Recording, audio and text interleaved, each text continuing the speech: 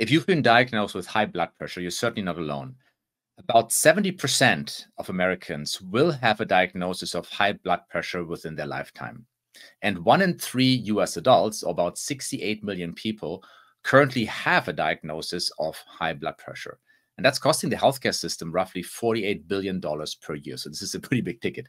The question is, of course, is this a warranted diagnosis? Do you really have high blood pressure?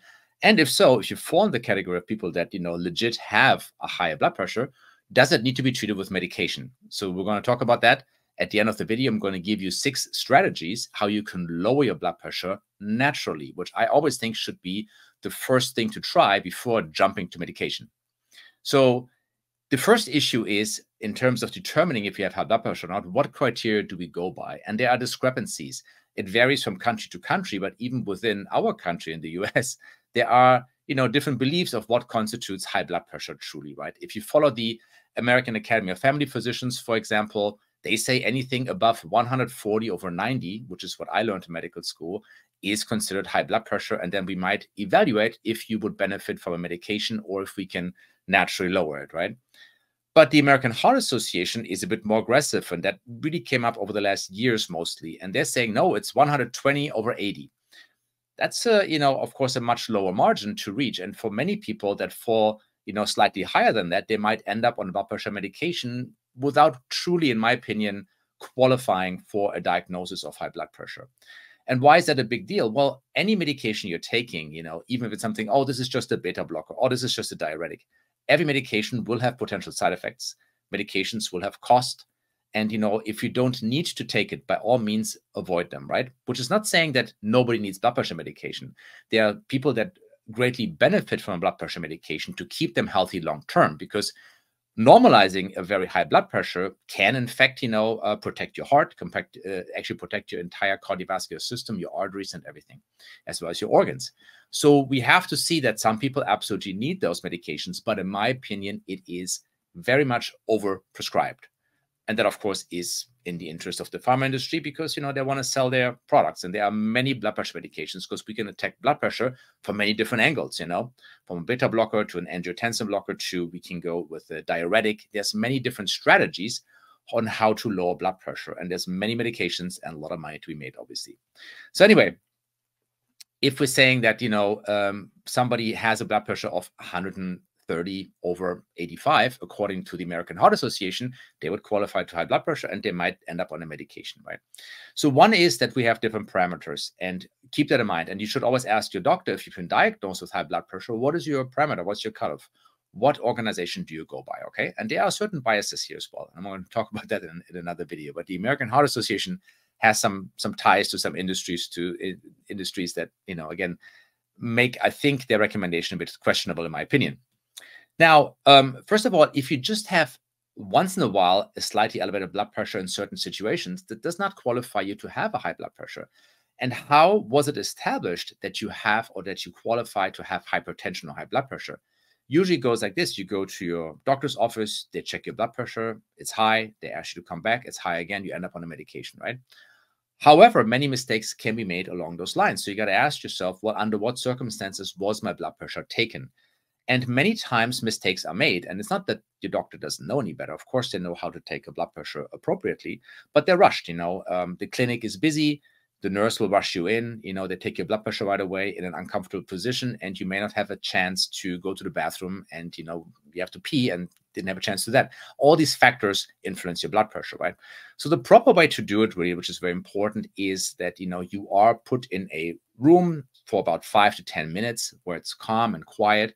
It's normal room temperature, so it's not too hot, not too cold. And that's actually because, either way can influence your blood pressure, unfortunately, right? So you should be relaxed. You shouldn't be nervous. If you have something called white coat hypertension, where you see a doctor or a nurse and your blood pressure goes up, you got to tell them that, right? In that situation, maybe it's better if you take your blood pressure at home in a comfortable environment with your own blood pressure cuff, which is something I actually would always recommend. And especially if you've been, if you had a reading that's high in the office, make the investment, get yourself an automatic blood pressure cuff from Amazon. It's not very expensive, and check it on your own in a calm situation, because that gives you a better idea of where your pressure really is outside of any factors that can influence it negatively, right?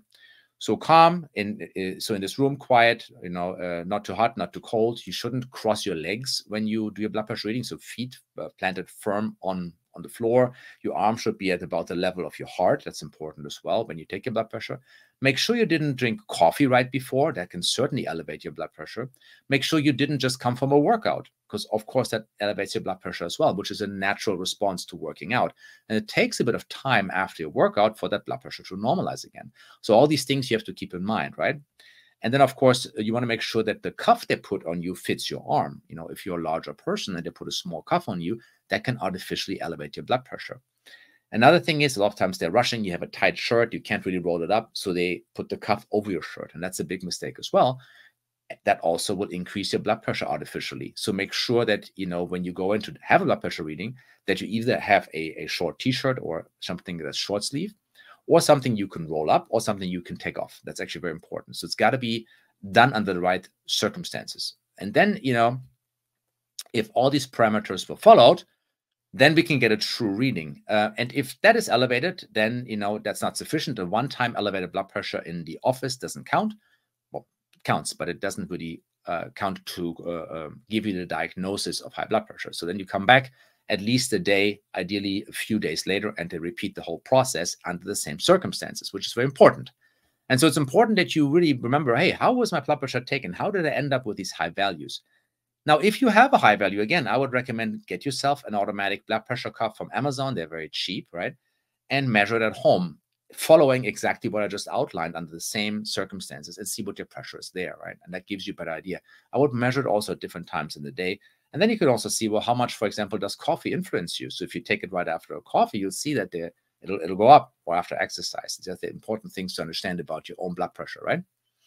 So anyway, so if it's done appropriately, then the question is, let's say you fall into a category, and let's say you are 145 or 150 over 95. So even if you go by the American Academy of Family Physicians set of qualifying parameters here, you have high blood pressure, fine. Now the question is then, should we treat with the medication or not? And usually, and this is what I learned in medical school, was no, first you do lifestyle modification, lifestyle changes, in order to see if we can naturally decrease your blood pressure, right? And there are many things that we can do. Another thing, of course, if your blood pressure is really very high and you might have some other conditions, then your doctor has to investigate, are there underlying causes for this blood pressure? Because what happens usually, if your blood pressure is slightly elevated, that is a lot of times, or 90% of the time, something we call essential hypertension. It just means we don't know the cause of it. It could be normal aging, slight hardening of your arteries. We don't know for sure. Could be that you've gained some weight. So, weight gain, all these things can influence this. But there's about 10% of cases where there's a secondary cause, and that needs to be, understood then, and your doctor should investigate, of course. Usually, though, you would present with really odd, very high blood pressure, or something doesn't seem right, and then your doctor should investigate. What are some of the causes of secondary hypertension? So remember, this is only about 10% of cases. Most people do not fall under this category. But it could be something like sleep apnea. So someone, at night, they stop breathing, actually. They're snoring, and all of a sudden, it's quiet, and that means they stop breathing. That can be for many seconds, sometimes half a minute, and then they start breathing again, right? But this really raises blood pressure, and it's very dangerous. It's weight related, so weight loss can help here. Sometimes people get like a CPAP machine to help them breathe, right? But this is something that is a secondary cause, of course, right? Renal artery stenosis, very rare, happens sometimes. Kidney disease, of course. Other secondary causes can be endocrine disorders like Cushing's disease or an overactive thyroid. But there's more. But again, this is something that your doctor would investigate. Many of these will show up on blood tests that are being done routinely, and then people, then your primary care doctor can investigate if that's the cause. Most of the time, again, primary hypertension, we don't know why, it's just elevated. And then again, it used to be that we do these lifestyle changes, but more and more, doctors don't have time, and they just write you the script because they're saying, you know what, I'm not going to sit there and, talk to someone for a long time. They're probably not going to listen to me anyway, and here's your medication. Well, that shouldn't happen this way. You should first be instructed to see, hey, why don't we do a few changes and see if this helps? And you come back in about a month, and we see if your pressure is under better control. Now, most clinics don't do that, but that's also certainly something that you can discuss with your physician, because ultimately, you're the person making the decisions about your health. It's your doctor's advising you, but it's your decision, right? So when we think about it, what are some of the strategies that you can use? I'm going to give you 6 strategies where you can really influence your blood pressure in a very profound way that might be sufficient to get you to a normal blood pressure. And I certainly would recommend to follow all of those to get the best effect, right? Number one, weight loss. So if you are even slightly overweight, or if you have too much of a body fat percentage, your blood pressure will go up, right? That's normal, and that's part of aging. If we control that, if we are able to lose body fat, if we're getting slimmer, blood pressure comes down. That's works very well. If you're smoking, of course, stop smoking. That's a very easy one to really see that, smoking elevates blood pressure. You got to stop that. I wouldn't minimize that. I would just stop it completely. Drinking alcohol. Now, I drink about a couple of drinks a week. I used to drink more. I did a video about it. I think it's important to minimize your alcohol consumption, especially if you have high blood pressure. So if you have high blood pressure and you have about 2-3 drinks, a day, then I would certainly cut that back. I would stick with about 1 to 2 drinks per week. That's my recommendation. Ideally, no drinks, right?